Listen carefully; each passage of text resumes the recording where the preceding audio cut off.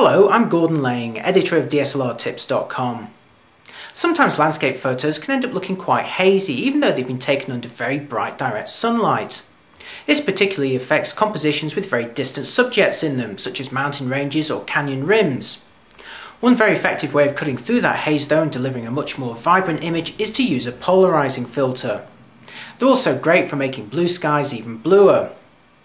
In this tutorial I'll show you everything you need to know about using a polarizing filter and why it could end up being one of the most essential accessories for any DSLR owner. This photo of a mountain range was taken under very bright sunny conditions, but the result looks hazy and is lacking impact. This next photo, however, was taken just seconds later under exactly the same conditions but using a polarizing filter. The difference is quite dramatic. The haze has been eliminated, resulting in a much more vibrant image with saturated colours. This is a polarizing filter, and like most physical filters it simply screws to the end of your lens barrel. To find out the required size for your lens, look up its filter thread specification.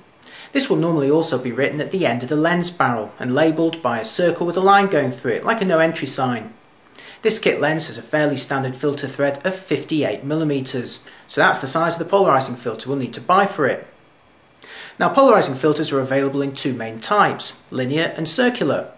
Circular polarizers, or CPLs for short, are a little more expensive than linear models, but they're designed to not confuse modern autofocus or metering systems, so that's the type you'll need for your DSLR. With the polarizer attached to your lens, you'll notice that the outer section can actually rotate. Now all you need to do to operate it is simply rotate this outer section while looking through your DSLR's viewfinder or at the screen during live view. As you turn the filter, you'll see the polarizing effect gradually increase then decrease again. If you keep turning the filter around, you'll see this repeat. So simply turn it to the point which looks best to you, then take the photo. You'll also notice that the effect varies in strength depending on your position in relation to the sun.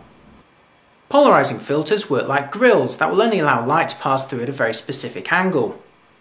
This minimises reflections from scattered sunlight, which in turn is what will allow them to cut through haze and maximise the colour saturation on your photos. However, they'll only have this effect on bright sunny days. If it's overcast or cloudy, you won't be able to achieve the same effect, so there's no point in even fitting the filter in these situations. Look at this photo for example. A polarizing filter will have no effect on the sky or the colour saturation under these conditions.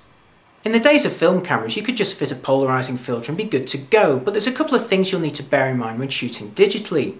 First is that the auto white balance system in your digital camera may compensate for the polarizer and minimise its effect. So for the best results, temporarily switch the white balance to daylight.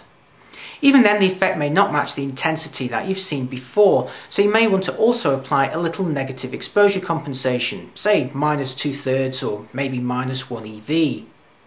It's also important to note that a polarizing filter will reduce the amount of light entering your camera. That's why the view through the optical viewfinder looks a little bit darker than normal when you're using a polarizer.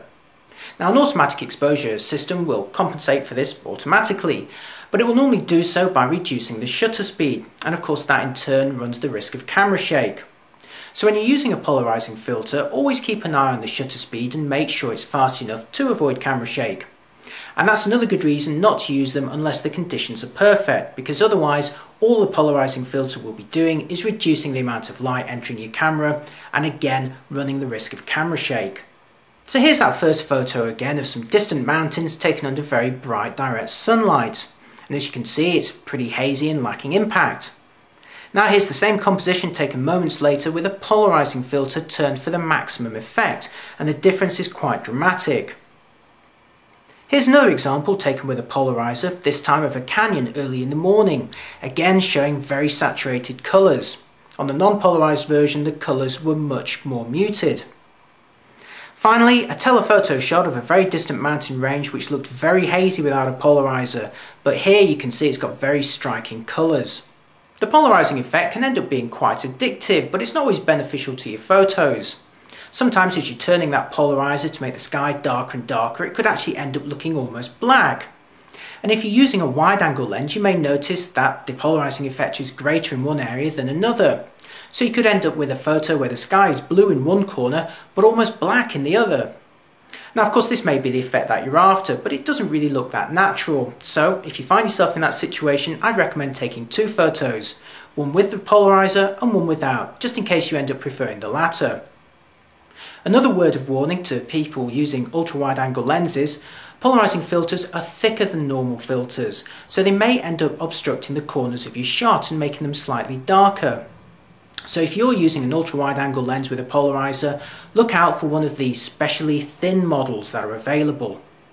As always, if you've changed the settings on your DSLR, you should reset them so it's ready for action next time. Here I'll put the white balance back to auto and the exposure compensation to 0. And if the conditions aren't sunny or you've gone indoors, always remember to remove the polarizer altogether.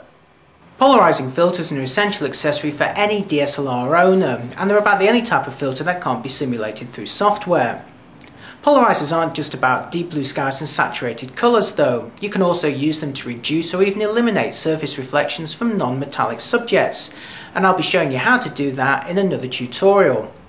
But in the meantime, if you'd like to find out more about using a polarizer for landscape shots, then head on over to www.dslrtips.com.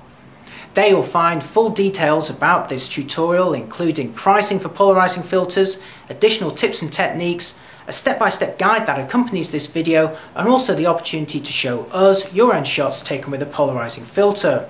So once again, if you'd like more information, head on over to dslrtips.com.